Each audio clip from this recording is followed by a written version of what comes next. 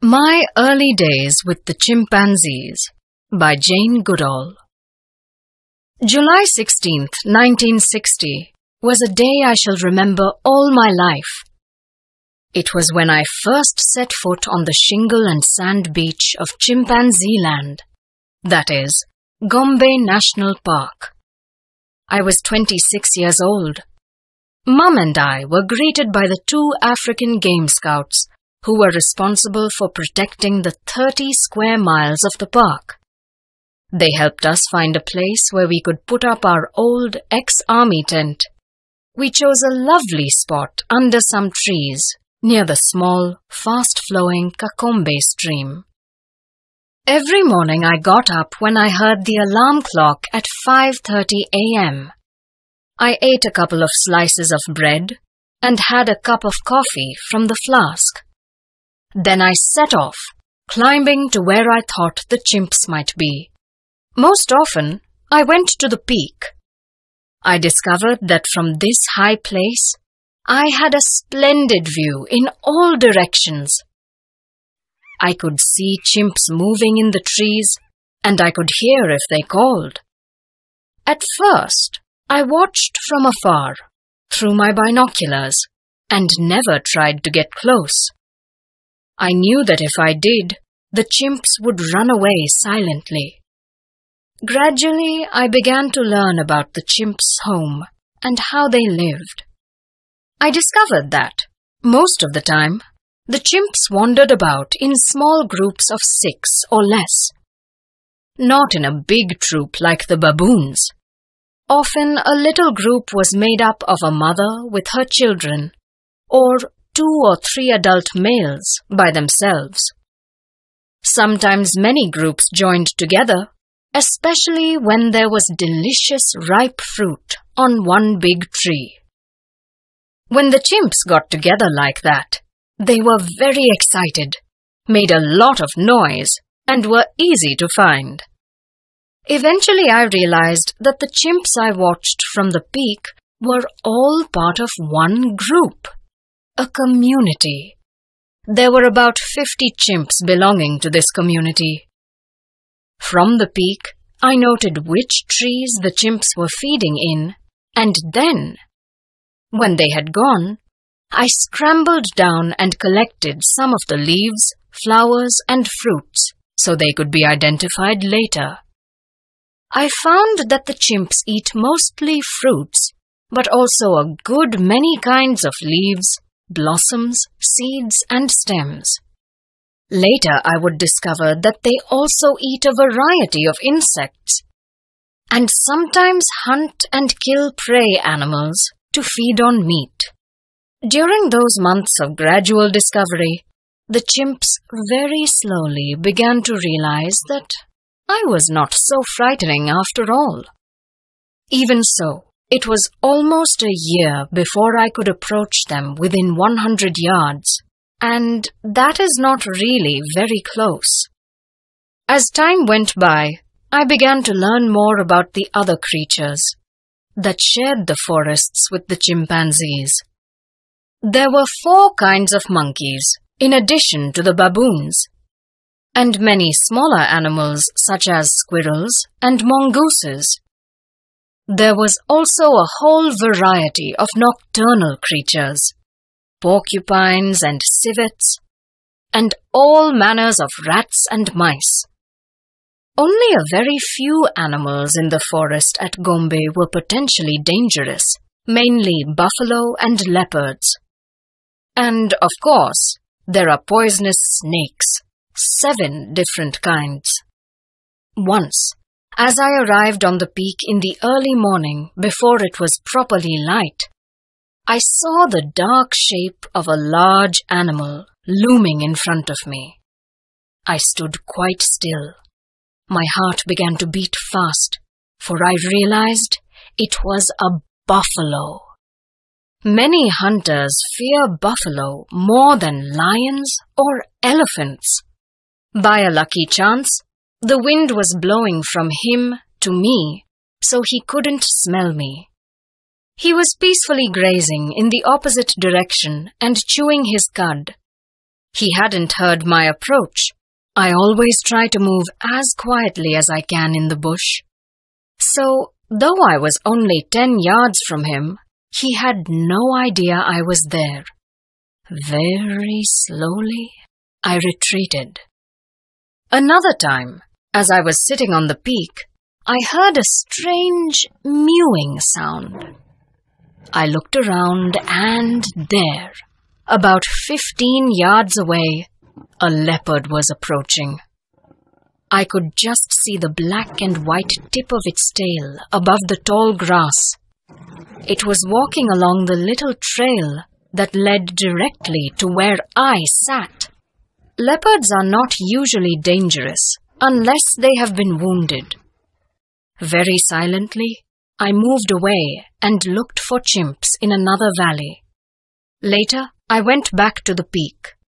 The peak began to feel like home. I carried a little tin trunk up there.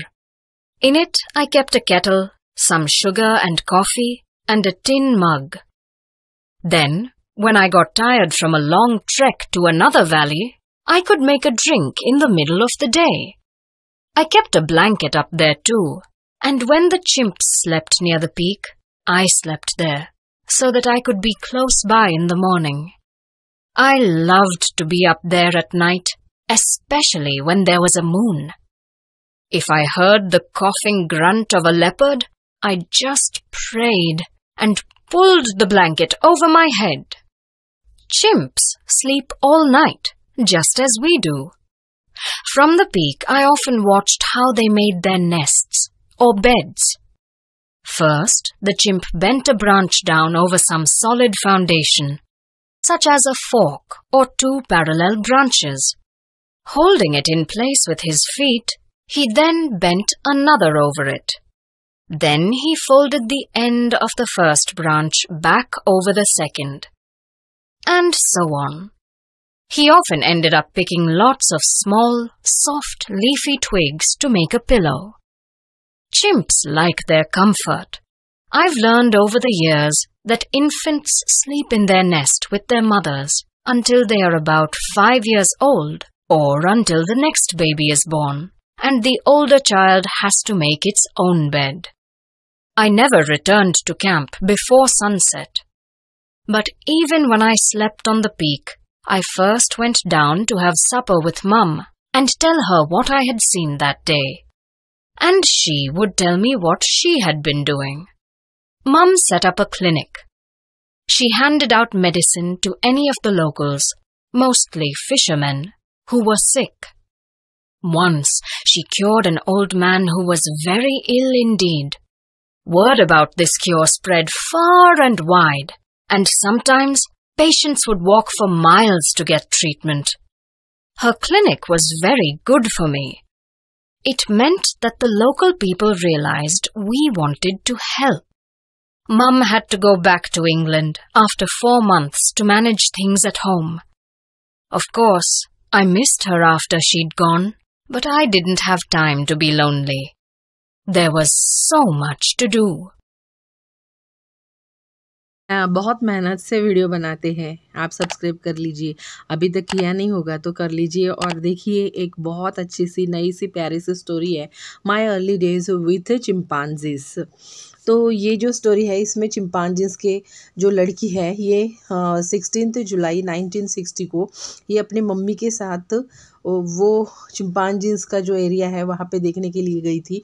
तो ये जो area है, ये एक बीच के जैसे है जहाँ पे जो बंदर है वो रहता है। ये नेशनल पार्क है। और ये लड़की जो थी वो 26 ईयर की थी, और उसकी मम्मी जो है उसके साथ, उसके एक गाइड के साथ, अफ्रीकन गाइड के साथ वो वहाँ पे गए थे। और उनको बोला गया था कि जो रिस्पॉन्सिबिलिटी ये आपकी होगी, लेकिन हम थोड़ा सा आपको गाइड करेंगे। उन्होंने टेंट वगैरह करा के दिए। जो रिवर थी वहाँ पे, छोटा सा रिवर है वहाँ पे, स्ट्रीम आप पीछे देख सकते हैं। तो ये जो है, ये सारी की सारी चीज़ें थी। तो सुबह 5:30 बजे ये लड़की उठ जाती थी, और मॉर्निंग का जो टाइम रहता था, ये टाइम पे वो अलार्म लगा के एक हाथ में जो उसकी कॉफ़ी का कप है वो और एक ब्रेड ऐसे कुछ लेके वो जाती थी। बाद में उसने सबसे हाइटेड वाला जो प्लेस है वो उसने ढूंढ लिया और उस हाइटेड प्लेस पे जाके वो सब देखना शुरू कर दिया। सब मतलब उसको सब वहाँ से आराम से दिख जाता था, हर डायरेक्शन की चीज़ें।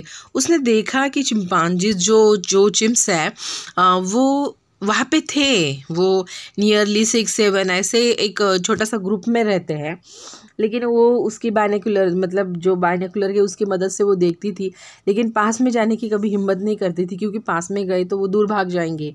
नेचुरली ये चीज़ थी, लेकिन उनको भी शायद से आदत हो गई होगी इंसानों की, तभी तो वो थोड़ा देर के लिए वहाँ पे रुक जाते थे। आपको वंडर लगेगा, मतलब सरप्राइज लगेगा कि इनकी जो फैमिली जैसे 6-7 की होती है, इसमें जनरली एक आधी फीमेल रहती है और बाद में मेल रहते हैं, उनके बच्चे रहते हैं। ऐसे ये फैमिली रहती है, तो ये 2-3 फैमिलीज एक साथ रह सकते हैं। तो 2-3 मेल एडल्ट्स ऐसे यहाँ पे हैं, ऐसे मस्त सी ये फैमिली है। तो यहाँ पे ना ऐसे रहते हैं। लेकिन अगर आप बगीचा है और वहाँ पे बहुत सारे फ्रूट्स है, तो फिर वहाँ पे आपको बहुत सारे चिंपांजीज देखने के लिए मिलेंगे और ये मस्त से उनकी लाइफ जीते रहते हैं। जब उनको अच्छे से पेट भर के खाना मिलता है तो वो कोई नॉइज़ नहीं करते, खाना खाने के बाद मस्त से आराम करते हैं, सोते हैं। और ऐसे आप देख सकते हैं बच्चे जो है ना जनरली मम्मी को चिपक के ही रहते हैं। जब तक दूसरा बेबी जन्म नहीं लेता है तब तक ये पहला वाला जो बेबी रहता है वो मम्मी को चिपक के ही रहता है। ऐसे ये चिंपांजीज की लाइफ रहती है। तो ये जो उनको ऑब्ज़र्व करने के लिए ये लड़की आई थी, ये जैनी हमेशा जो चीज़ें उसको मिलती है वो सारी इकट्ठा करती है, जैसे कि फ्लावर्स है, फ्रूट्स है, जो वो क्या खाना पसंद करते हैं चिंपांजीज, इसके बारे में जानने के लिए वो सब चीज़ें इकट्ठा करती थी, उसको देखती थी और फिर एक नोटबुक में सब लिख के रखती थी। तो आपको पता होगा कि ये फ्रूट खाते हैं, लेकिन आपको ये पता नहीं होगा कि ये लीव्स भी खाते हैं, स्टीम्स भी खाते हैं और छोटे छोटे इंसेक्ट्स भी खाते हैं। इवन इन लोगों को अगर ये खा खा के बोर हो गए तो ये शिकार करते हैं और उन जानवरों का मांस भी खा लेते हैं। ऐसे ये है। तो ये सारी डिस्कवरीज, ये सारी इन्वेंशंस, ये सारा ऑब्जर्वेशन वो लड़की क्या करती थी जेनी, अपना नोटबुक में एक जगह पे लिख के रखती थी, ताकि ये एक सर्वे कर रही, रिसर्च कर रही है ऐसे। साधारण से 100 यार्ड्स की दूरी उसके बीच में रहती थी। वो कभी ज़्यादा पास नहीं गई थी, लेकिन उनको भी अभी आदत सी हो गई थी चिंपांजीज को भी शायद से इंसानों की, इसलिए वो दूर भाग के नहीं जाते थे। फिर एक्चुअली वहाँ पे ना 4 काइंड के उसको वो बंदर देखने के लिए मिले। बहुत सारे अदर जो एनिमल्स है वो भी उसे देखने के लिए मिले। आप जंगल में जाओगे तो आपको जंगल में हर टाइप के मतलब बहुत वाइल्ड भी मिलेंगे, बहुत आपको माइल्ड एंड वाइल्ड दोनों मिल जाएंगे। लेकिन उसमें सबसे डेंजर है ना चीता होता है, और जो वाइल्ड बफेलोज होती है वो, लेपर्ड जो है ना, लेपर्ड मतलब चीता, वो भी। हाँ, स्नैक रहते हैं यहाँ पे 6 टाइप्स के स्नैक उनको जेनी को देखने के लिए मिले। और जेनी बोलती है कि जब वो पिक मतलब जो हाइटेड वाली प्लेस थी वहाँ से जब वो नीचे उतरती थी, जाती थी इवनिंग के टाइम पे, तो एक बार वो क्रॉस हो गई थी एक बफेलो से। हाँ, ये तो भगवान की कृपा हो सकती है कि बफेलो ने इसे देखा नहीं था। तो ये लड़की बिल्कुल चुपचाप वहाँ पे पहले तो धीरे से खड़ी हो गई। जब वो बफेलो नीचे घास खाने के लिए खड़ी थी, तो घास खाने के लिए जैसे वो झुकी, तब ये इनकी लक बोलिए कि ये बच गए, नहीं तो जंगली भैंसा जो होता है ना वो तो इनको फिर छोड़ता ही नहीं था। जैसे वो घास खाने के लिए झुक गया, वैसे ही ये जेनी अपने आप को बचाने में कामयाब हो गई। ये धीरे से चुपके से एक बड़े से पेड़ के पीछे छुप गई, एक घास फूस वाली जगह जाती, जहाँ से वो आपको श्योर नहीं होगा कि 10 यार्ड्स का डिस्टेंस खाली वो जंगली भैंसे में और इनमें था। बहुत डर गए थे ये। और ऐसे ही एक टाइम पे वो जब अपने पिक पे बैठे थे तब उनको म्याऊं म्याऊं की जैसे ऐसे म्यूं साउंड आ रहा था। तो ये वाला साउंड जो है ना, ये 15 यार्ड्स की दूरी पे जो उनका एक चीता वहाँ पे जो था, एक्चुअली ये जो ना ब्लैक वाइट स्ट्रिप्स उसके ऊपर थे, ये टॉल ग्रास में से ये चल रहा था। ये बहुत डेंजर नहीं होते, इनकी जो दौड़ है ये बहुत दौड़ होती है। अगर ये लेपर्ड जो है ना, ये लेपर्ड अगर उनको चोट नहीं लगी है तो फिर कोई इतना मैटर नहीं करते, लेकिन अगर इनको चोट लगी है तो इस हालत में वो सामने वाले के ऊपर अटैक कर देते हैं। फिर वो उसके बाद में वो जब भी ये जाने लगे वहाँ पे, तो ये पहले डायरी के साथ जाते थे, बाइनोकुलर के साथ जाते थे। उसके बाद में इन्होंने केटल में थोड़ा सा गर्म पानी और टी लेना शुरू कर दिया, कॉफ़ी लेना शुरू कर दिया, शुगर भी लेके जाते थे मिल्क में। जब भी वो टायर होते थे, मतलब थोड़ा फील करते थे, तब वो टाइम पे वो मस्त से वहाँ पे कॉफ़ी पीते थे। उसके बाद में उन्होंने ब्लैंकेट और थोड़ा सा उन्होंने एक टेंट के जैसे बना लिया कि जैसे वो तो और थक जाते थे थोड़ा सा, तो मॉर्निंग के टाइम में वहाँ पे आराम से सो भी सकते थे। एक्चुअली आराम में सोना पॉसिबल ही नहीं जंगल में, आप समझ सकते हैं।